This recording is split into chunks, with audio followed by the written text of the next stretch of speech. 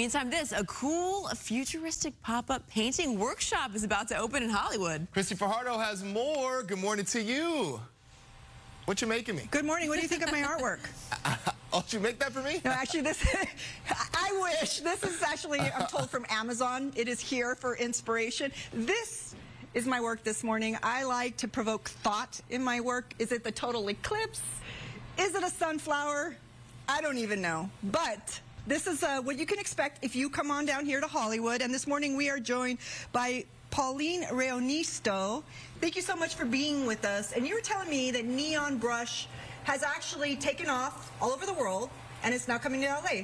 Yeah, it was a successful campaign that we had over in Europe, over at Fever over there, and we've been launching it here in the U.S. ever since. We've launched in Chicago and actually Los Angeles right here at 3 clubs in Hollywood last month, and we have upcoming events for Neon Brush this upcoming weekend, as well as the weekend of May 17 as well. And this is a very different sort of sip and paint experience. Right. It's the nightclub experience. We're painting in the dark. Yes. We're in a bar. People can get cocktails. There'll be a DJ playing. Yes. So yes. does that inspire different types of art?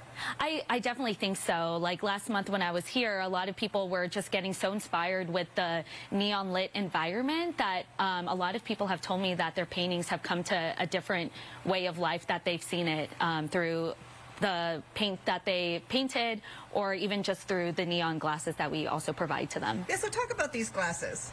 Yeah, halfway through the experience, we passed these neon glasses out.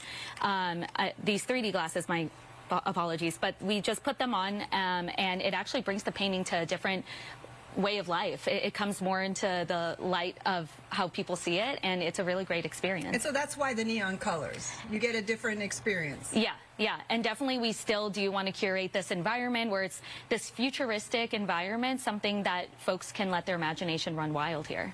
And there's so much talent in Los Angeles. I'm sure you'll see paintings that just blow you away. Yeah, definitely. We've seen so many paintings, just really cool futuristic paintings I've never seen before. Yeah, and if this is the best you can do, you're still welcome. Like, right? You don't have to. We welcome everyone and anyone, any level of painting experience. As you can see, mine also is not the most amazing, but I've definitely seen a lot of really great talent this past month. So people want to come down, this is on Vine. Yes, it's on Vine Street. It's at 3 clubs over here in Hollywood. And This Friday through Sunday. We have multiple sessions. They're 90-minute sessions throughout this whole weekend. And we are also launching in the same venue next month in May 17 weekend. And so Pauline was telling me that her parents watch Good Day LA every single day. What are your parents' names? Evangeline and Peter. Hi, Evangeline and Peter. Good morning, Evangeline and Peter. Love it. Thanks for watching. See, that's something different. I love that. And plus, you can take something home. Yeah. When you're all done. It's good stuff. A unique work of art. I like glow-in-the-dark neon. You do?